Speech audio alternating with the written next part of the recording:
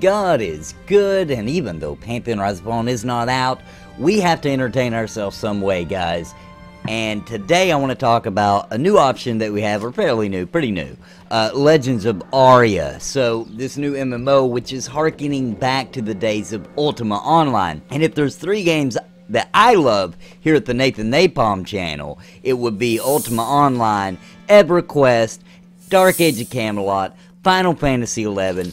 Those are the 4 MMOs I consider to be truly classic to me. Now, I know people have all kinds of ideas. RuneScape, for a lot of people, I just didn't play it. There's lots of different MMOs that bring and harken people back to those classic old golden days of MMOs, and Legends of Aria is trying to harken back to Ultima Online. So, in my opinion, the way I see it is to satisfy people who were interested in Ultima Online, our new option would be Legends of Aria. If you're interested in EverQuest, if that was your MMO, then we have Pantheon Rise of the Fallen coming. If Dark Age of Camelot was your game, we have Camelot Unchained coming. And if Final Fantasy XI was your game, well, we don't have anything for you. I'm sorry. You're screwed. I'm going to say Final Fantasy XI, Pantheon's for you too. You know what? Yes, Pantheon's for you too. So there we go. You do have an option. Anyway, today I want to talk about Legends of Aria. Looks like a really cool game. And I did some research, I played it, and I want to talk to you a little bit about what it offers, okay, and what it's good for, and just explain the game. So let's get right to it. So Legends of Aria was originally known as Shards Online during its development. What is Legends of Aria? It is a sandbox MMO, basically. It's from a company called Citadel Studios, and it's buy to play, okay? So you don't need a subscription fee to play it or what have you, and it does have official servers. It also has community-run servers, and right now it's considered, it's in an early access state. That's what I'm gonna call it. I think they're actually calling it pre-alpha, but guys, this is early access, okay? You pay to get in. This is early access. It's on Steam, and it's early access, okay? So I don't care what they say. This is early access. So it's only on Windows, but they are talking about getting it out for Mac and Linux.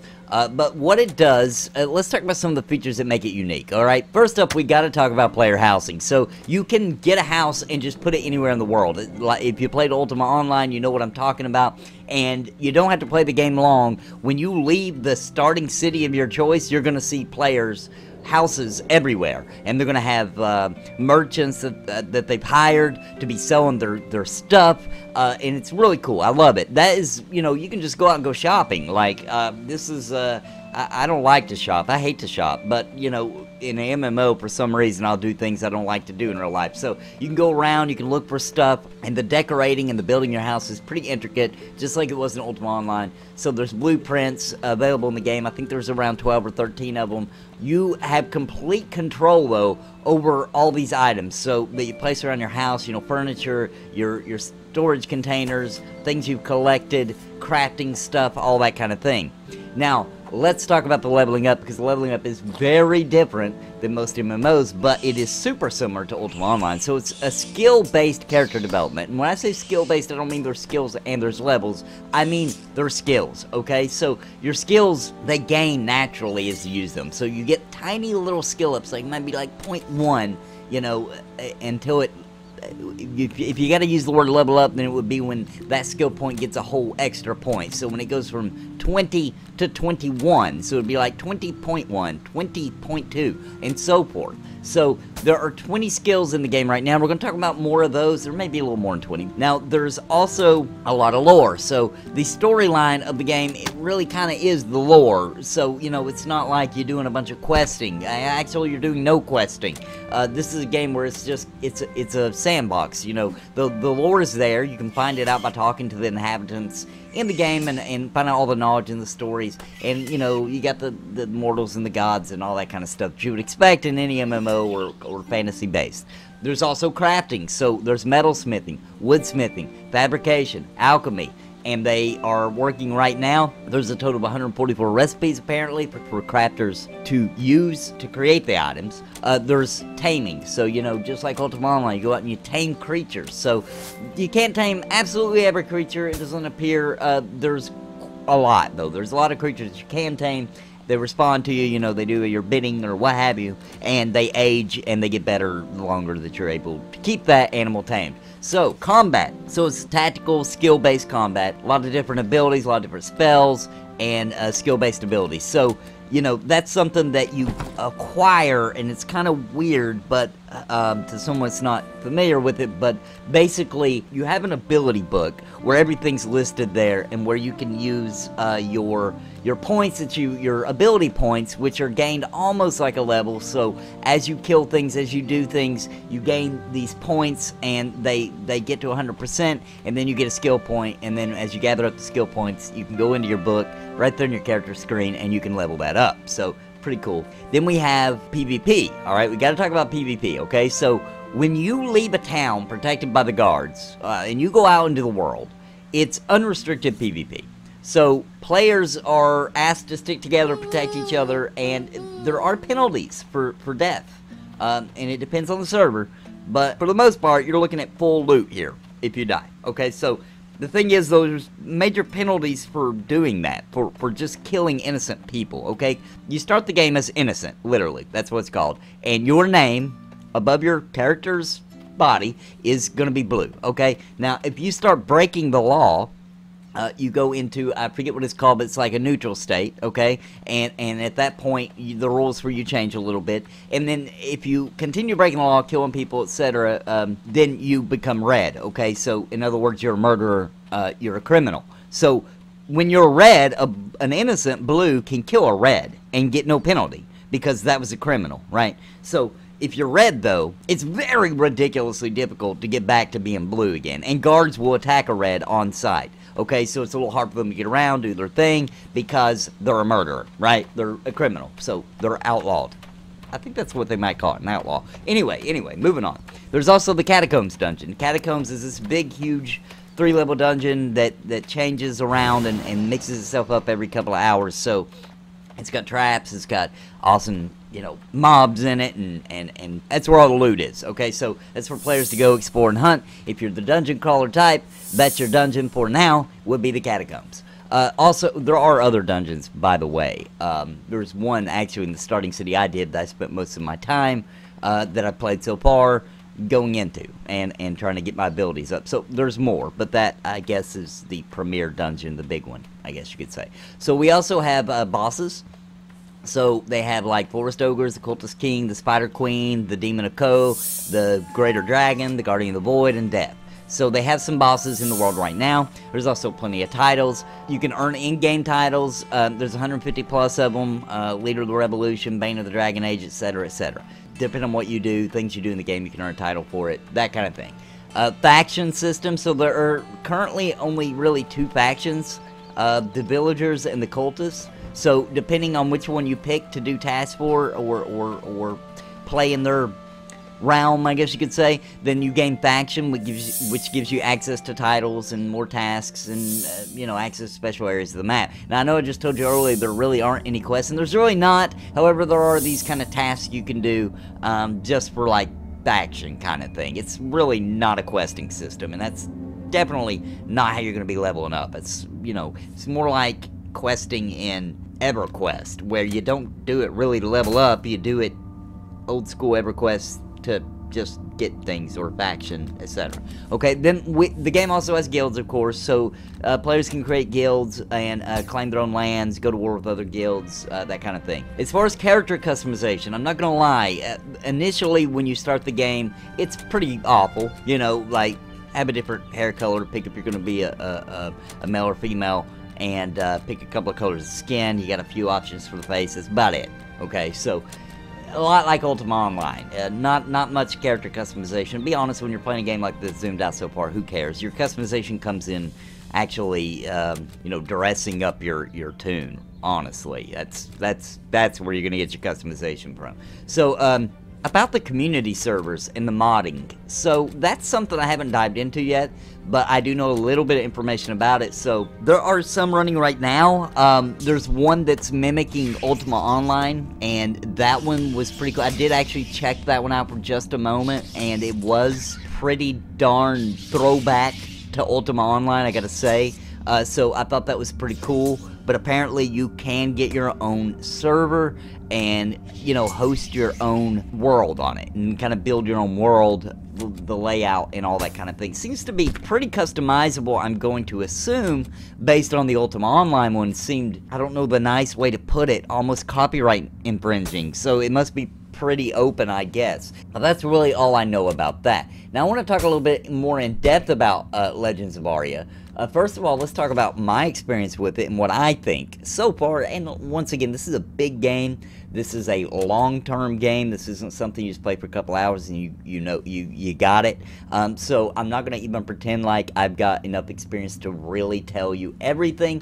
I can just tell you initially, logging on, beginning your journey. If you enjoy a game that does not hold your hand at all, I mean at all, you're gonna love it, okay? Just kind of get you just in the world, and it's just like, you know, go do what you want to do. If you want to just do crafting in this game, that is ridiculously viable, okay? Crafting is huge in this game. It would be very hard, I would say, to play this game and not craft. I feel like you almost have to craft if you're gonna play Legends of Aria. Now let's talk about the elephant in the room, okay? Because recently Legends of Aria talked about their cash shop, okay? They have a cash shop, alright? And they mentioned putting XP potions in the game. And when I say that, of course, this isn't a level up based game, it's a skill based game. So what it basically does, it makes you skill up faster.